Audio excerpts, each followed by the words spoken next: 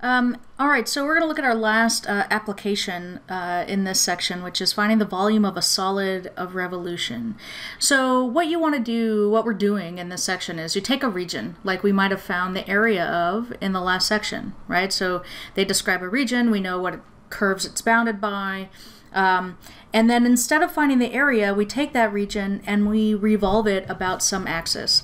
Usually that axis is the x-axis or y-axis, but it could be any other line. There are two basic methods to find the volume of a solid of revolution. We're going to look at them both today. One is called the disk method and one is called the shell method. So first, let's look at the disk method. With the disk method, we start out with our region. So here's what I mean when I say start out with our region. They'll say, consider the region bounded by some curve y equals f of x. And maybe they give us some other bounds like x equals a and x equals b, and maybe they also tell us that it's bounded by the x-axis. I'm kind of being generic, and I'm looking specifically at something that's bounded by the x-axis, but any region, right? And then they say, now, we don't care about the area of this, but take this region and revolve it, say, about the x-axis. When we do that, now we'll have this kind of almost horn shape. If I take it in this particular, example, right, the way this graph looks. If I revolve this about the axis, we get kind of this horn shape, and we want to find the volume of that solid. So the way that we find the volume of that solid is really the same way we start out the same way as though we would find the area, which is, let's take a sample rectangle. And it's a rectangle that we would use to find the area. Right, so this rectangle has a delta x width, and if I revolve just this rectangle about the x-axis, I get this disk shape here. Now, take this disk out. Just grab it, pull it out, and then I flipped it over so it's lying on its side. And really the only reason I did that is because it makes it easier, anyway, for me to see that this is really just a narrow, like kind of a thin cylinder, right? So the delta x would be very small, right? So it's not a very tall cylinder, but it is a cylinder. And my point is that we know how to find the volume of a cylinder, right? The volume of a cylinder is pi r squared h. And as you look through the text and in the theorems or in the formulas given in this section, there's a bunch of integral formulas. But if you're using the disk method, the only formula you really need to know, and it's the one that I think is the most useful, is that the volume of a cylinder is pi r squared h. Because if I remember that, then because I have always making sure that I'm always starting from a sketch, and I know what this disk looks like and where it came from in the sketch, in the region, all I have to do is be able to tie the radius and height as they appear in this formula to the sketch itself. What does this have to do with the function and the region? So the radius of this cylinder is actually equal to the length of the rectangle, and in this case, the way this was drawn, that's just the function y, or f of x. And the height of the cylinder is delta x. It's the width of the rectangle. So for the disk method, delta x is always your height. That'll change when we look at the shell method, but for the disk method, delta x is your height. So this becomes pi times f of x squared delta x. So there's the volume of just a sample disk. And then what we're going to do is, just like with the area, if you could find the volume of a sample disk, then the integral pretty much writes itself. The volume is given by, now one thing I like to do is just grab constant factors and bring them out, so I always write the pi, the factor of pi, outside. We're integrating f of x squared, and then delta x turns into dx. And in this case, our limits of integration come from the region. Again, the limits of integration for the volume are always the same as the boundaries, the limits of integration that you would use if you were finding the area of that region. So we're integrating from a to b. More generally,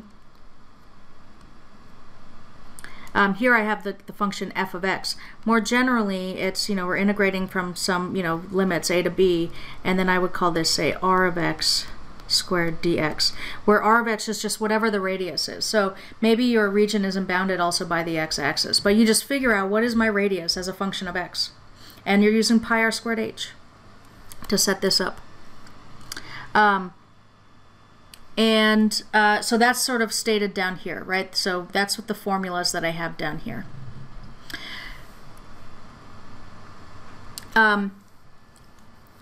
We can also revolve a region about the y-axis or some vertical axis. And when we do this, we have to draw horizontal rectangles. So note that here I had a vertical rectangle and I was revolving it about a horizontal axis, the x-axis, and that's what gave me this disc shape. In this next scenario, maybe my region looks like this.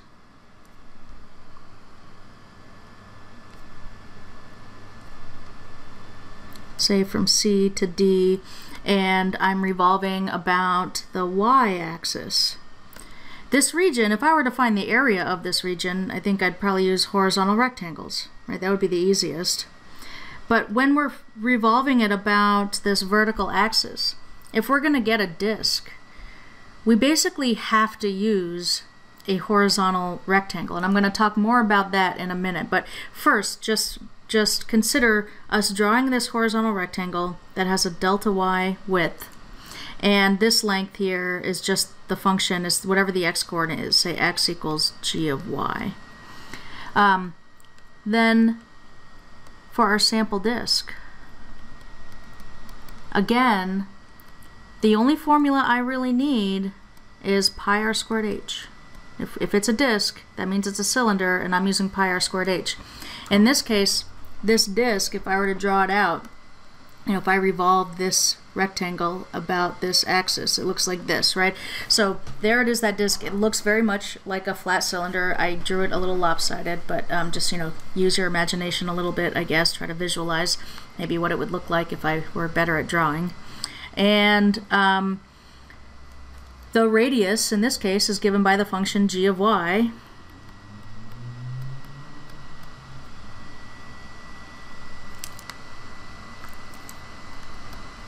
And the height is delta y. So there's our delta v, which means that our volume is given by pi times the integral. Again, I pull out constant factors of g of y squared dy, and our limits, again, come from these physical boundaries. How high up could I push that rectangle? How far down could I slide that rectangle? So we're integrating from C to D. And then again, this region happened to be, bounded by the y-axis, so when we did g of y minus 0, right minus left, we were just subtracting 0. But just more generically, it's just r of y, whatever that radius is as a function of y, radius squared dy times pi. And that's what this says here, right? That's just what these two formulas say. It's really important to note that in order to end up with a disc shape, the rectangle that we drew had to be perpendicular to the axis of revolution. If I had a vertical rectangle, I revolve about a vertical axis, it wouldn't be a disc shape. It would, in fact, and we're going to look at this in a little bit, it would give us this hollow shell, right? But to have a disc, to have a solid disc, you have to have a rectangle that is perpendicular to the axis, and for that disc to be solid without like a hole punched in the middle, the rectangle actually has to be abutting the axis. So like in this drawing right here that we're looking at, note that the region comes right up against the axis of revolution. And that means that the disc that we have won't have a hole punched in it. It's possible to still use the disc method. We call it, it's like a modified disc method. We call it a washer method. But you can still modify the disc method even if your region isn't pushed right up against the boundary, the axis of revolution. So again, this is just what I said a few seconds ago, but this is really crucial. If you're using disk, the sample rectangle is drawn perpendicular to the axis of revolution. And one takeaway from this observation is that if they'll always tell you the region, they'll always in a problem tell you what axis you're revolving it around. So if they also tell you what method to use, if they're telling you to use disks, then you really don't need to think about which way to draw the rectangle. You know you have to draw with the rectangle in whatever way makes it perpendicular to the axis of revolution. So in example 612, we're going to use the disk method. It says find the volume of the solid generated by revolving the region bounded by, okay, our curves are y equals x squared, that's the curve they've shown us, x equals 2, that's this vertical line here, and y equals 0. So I guess this is the region we're interested in. About the x-axis. Okay, so that means we're revolving it about this axis here. I could think about whether I think it's more convenient to use vertical or horizontal rectangles if I were like thinking of this as an area problem, but they told me I'm revolving about the x-axis. That's horizontal. And so my rectangles have to be perpendicular to that. I have no choice. I have to draw a vertical rectangle if I'm going to get a disk. So I draw a vertical rectangle. There's my delta x width. If I were to revolve this rectangle about the axis, I could see that I will get this disk shape. And the radius of the disk is the length of that rectangle.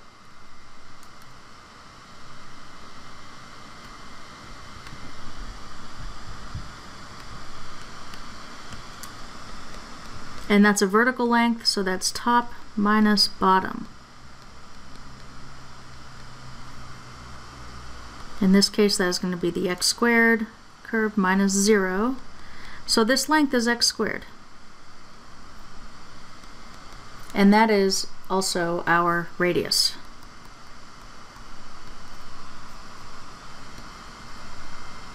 Our volume of the sample disk, I'm not even going to look up an integral formula.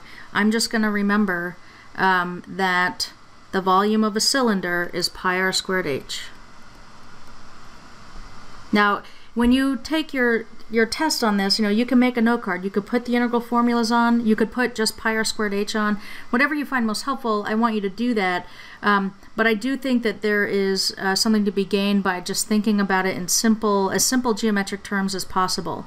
So I just remember pi r squared h, and then I just try to remember how is the radius connected to this sample disk? What is the radius of the sample disk? What is the height of the sample disk?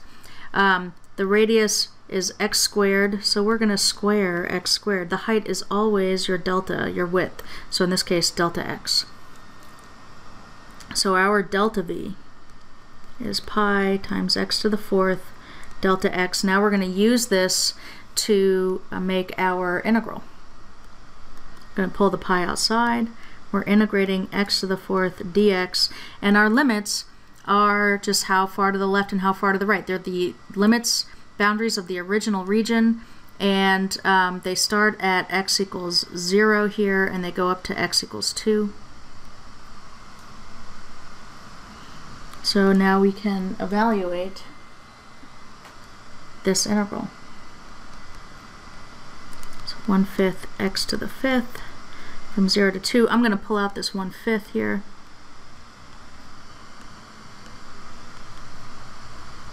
So we have pi over 5 times, and then evaluating this, we get 2 to the 5th minus 0 to the 5th.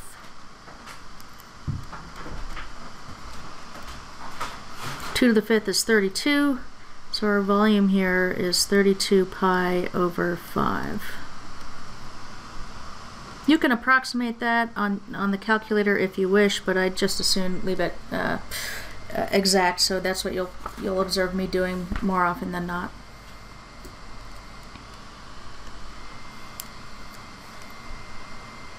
Okay, let's try. Now that we're going to use the disk method here to find the volume of the solid generated by revolving the region bounded by y equals 2x, That's the line they drew us here. Y equals 6. That's this line up here, this horizontal line. And x equals 0, which is the x-axis. So we're looking at this triangle region right here. And we're going to revolve it about the y-axis. So I'm revolving it about a vertical axis. If I'm going to end up with disks, I had better use a horizontal rectangle. That's really important to observe here because look, if we were finding the area of this region, horizontal rectangle would work, so would vertical rectangle. I mean, if you try them each, right, you'll be able to set up an integral that will give you that area just fine. But if we're using the disk method, we have no choice but to use a horizontal rectangle.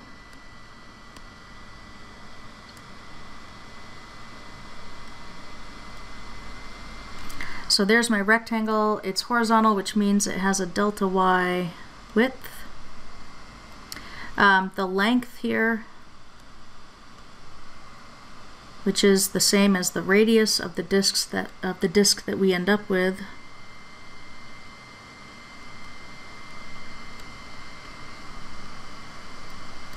Is just the same as the x-coordinate of the line, right? Because the left boundary is 0.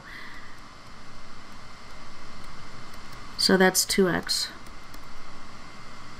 No, sorry, that's y is equal to 2x. The radius itself is the x-coordinate, which is just x. And so I want to know what is that in terms of y. We're going to get a delta y volume of the sample disk, which means we're going to have a dy integral. So in terms of y, just using this equation, x is 1/2 y. So there's our radius. Delta v, that's pi r squared h. The radius is 1/2 y. The height for the disk method is always your delta, so for us, delta y. Simplifying, we have 1/4 y squared. So our delta v is pi over 4 times y squared delta y. We're going to use this to set up the integral. I'm going to pull the constant outside, so pi over 4 times the integral of y squared dy, and our limits come from the limits of the region. So and they're y limits. We're integrating with respect to y. So we're going to start at y equals 0, go up to y equals 6.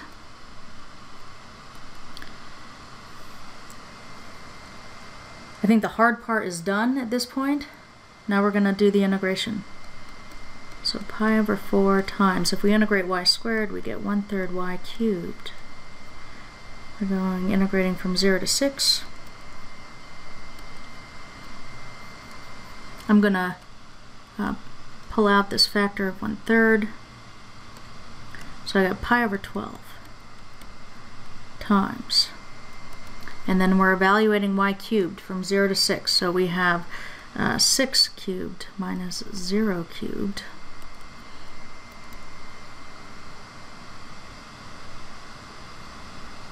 And then we can actually reduce. You could use a calculator if you like, but there's an opportunity to reduce here. So 12 is 2 times 6, and we have 6 cubed, which is 6 times 6 times 6 is 2 times 3. And I'm writing it that way because that's going to make the canceling easier. So we're left with 6 times 3, which is 18 pi for our volume. Like area, when you find a volume, the volume is always positive. If you get a negative result when you're finding the volume of a solid of revolution, that means that there is an error somewhere in your work and you should find it.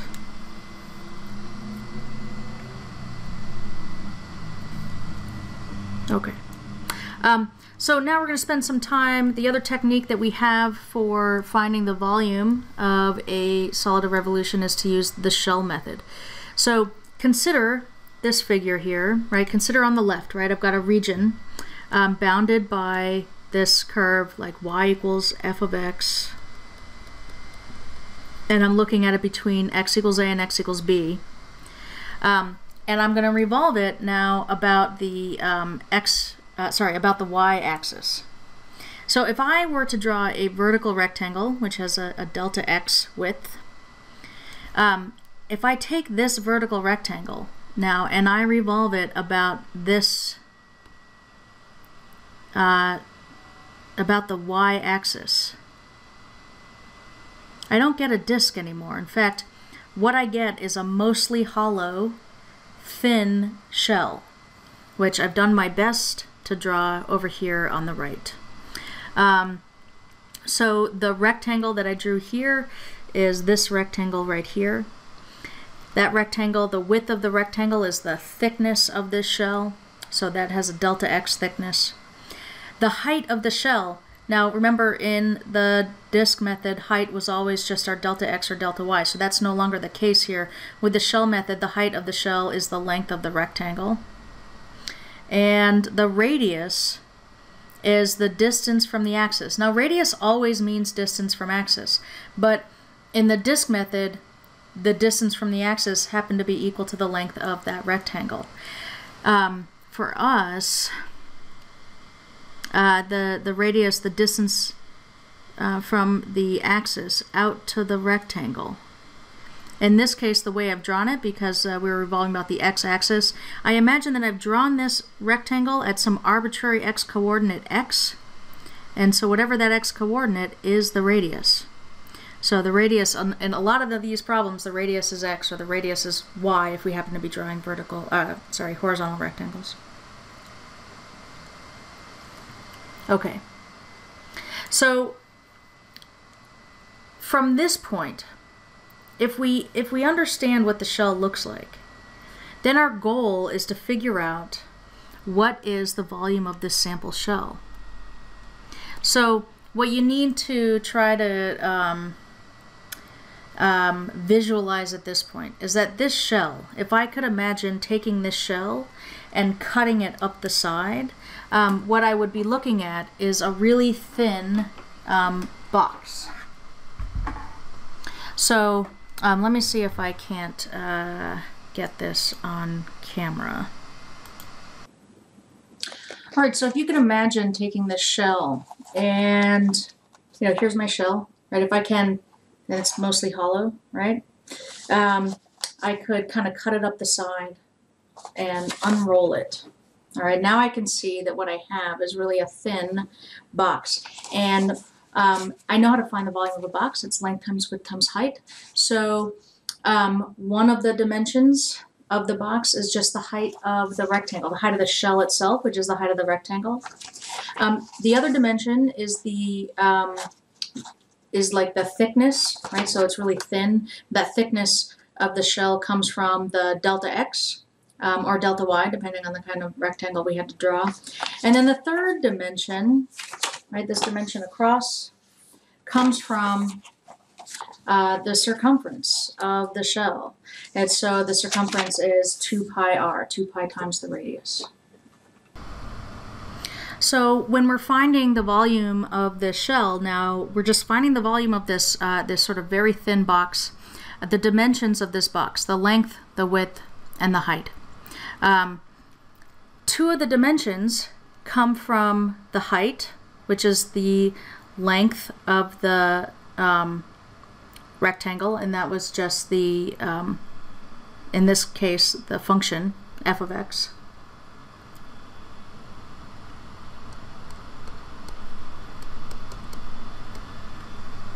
And the length came from the circumference of that, of the circle, so that was 2 pi r.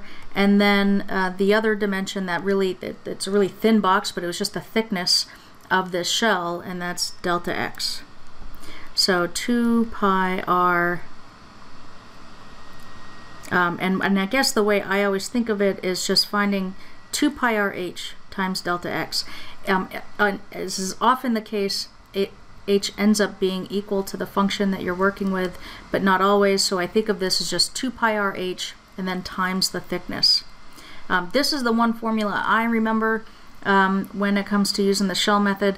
You'll see integral formulas in the text and in these notes, but if I can tie, if I know how 2 pi rh, if I know how the radius and the height are related to the shell that I'm drawing and related to the region that we sketched and the rectangle that we draw, then it's not too difficult to set up the integral that we need.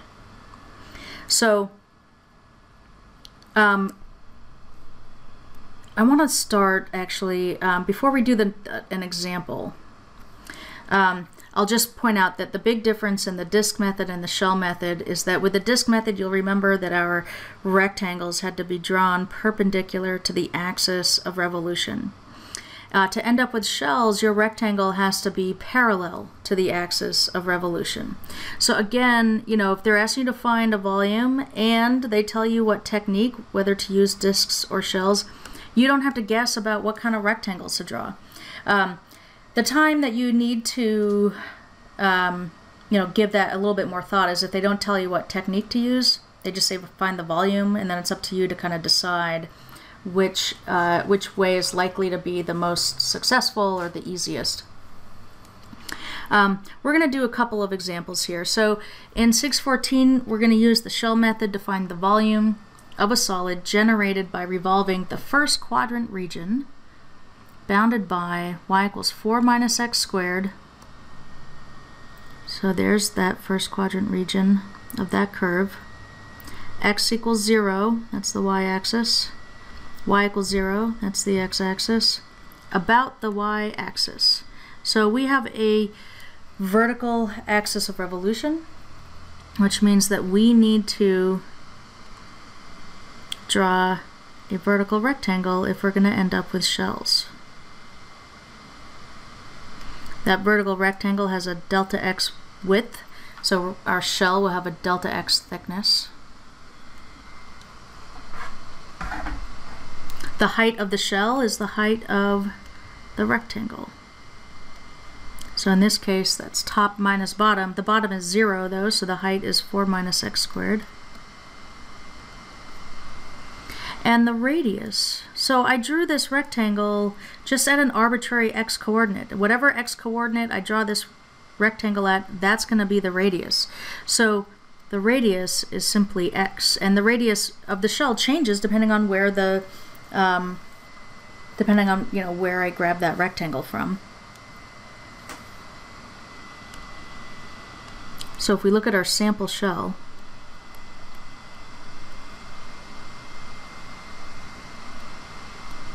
our volume is going to be 2 pi r h times the thickness of the shell. So 2 pi, the radius is x, the height is 4 minus x squared,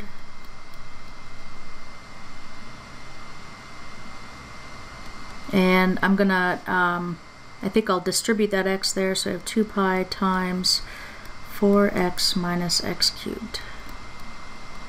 And then I left off the thickness here, so that's delta x, delta x. Okay, there's the volume of the sample shell. Now we're ready to set up the integral. Our volume, I'm going to pull the 2 pi outside. Integral of 4x minus x cubed dx. And the limits of the integral are the limits of the region. So that's going to be from 0 to 2. Right, those are our limits here. How far to the left and how far to the right. I could slide that rectangle.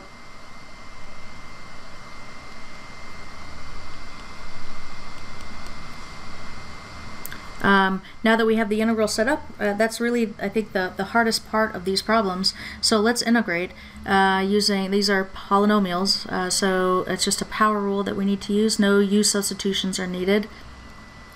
Integrate 4x, we get 2x squared minus, and then x cubed, that'll be 1/4 x to the 4th, integrating from 0 to 2. If we plug in the upper limit first,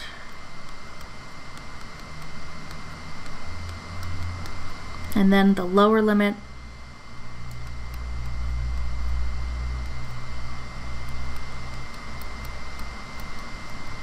Of course, when you plug in 0, this will give you 0.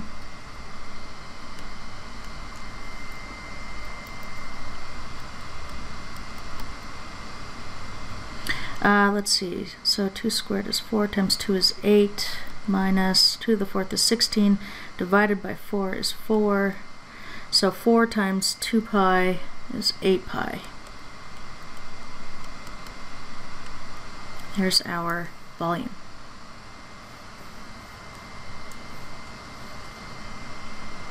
We're going to do one more, and I want to take an opportunity to just consider a problem where we're not revolving about the x-axis or the y-axis, right? So we have a different axis of revolution, and when you change an axis of revolution, that's going to just make us pause and think a little bit harder about what the radius is, because remember, a radius always means distance from the axis. We're looking at the same region that they defined in the last problem. So it was this first quadrant region. It says this time we're going to revolve about the line x equals 2.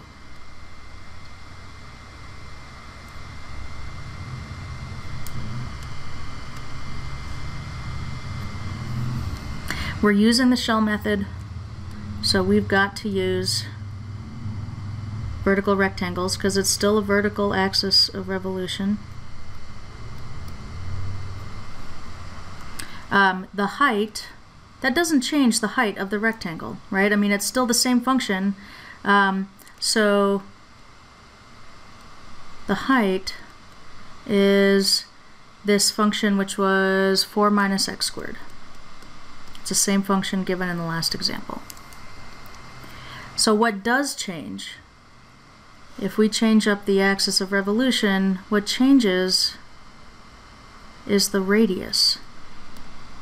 The radius is always distance from the axis to the rectangle. So, and this is a horizontal distance, so our radius is right minus left. And in this case, that is going to be 2 minus x. So the right, we're revolving about the line x equals 2. The right boundary is always 2. And the left boundary is x. I'm still imagining that I've drawn this rectangle at some arbitrary x coordinate. So whatever x coordinate I draw it at, that radius is going to be 2 minus x. Now let's set up the volume of our sample shell. 2 pi RH times thickness. So that is 2 pi times, and then 2 minus x is radius. The height is 4 minus x squared. The thickness is delta x still. And I'm gonna, I think, just expand out that product, FOIL it out. You get 8 minus 4x minus 2x squared plus x cubed.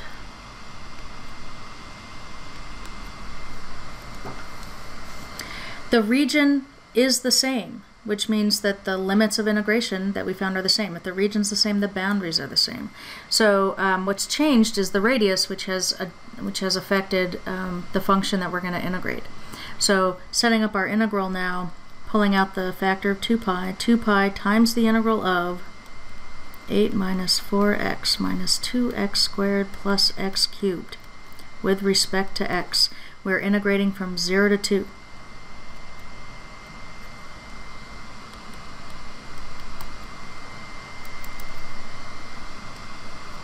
So we get 8x minus 2x squared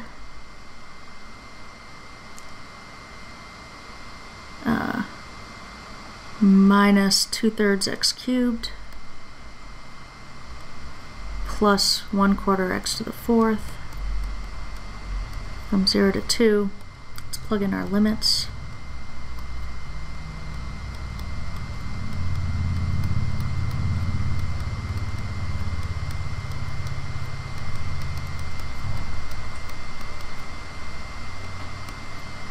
If I plug in 0, let's just notice, right, every term has a factor of x. When I plug in 0, those terms will all zero out, so we get 0. So I will refrain from plugging in every term there.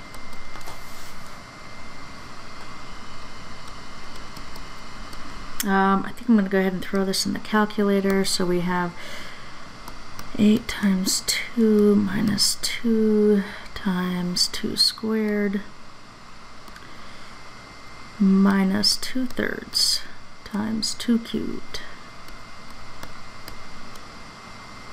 plus 1/4 times 2 to the 4th.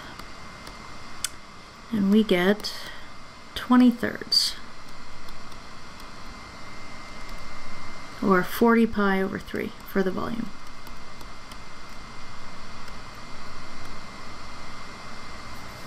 All right, so some keen observers might have noticed that we got a different volume here. We started with the same region, but we changed the axis of revolution, which will change the volume. You know, if I look at the region here, just think about what happens if I take a region and I revolve it about an axis to get a volume. The further away from the axis some part of the region is, the more volume it contributes. So if I have like the bigger part of the function, if I have like the bigger part of the function, and by which I mean like this part here, right? That's pretty big, like area-wise, is further away from the axis.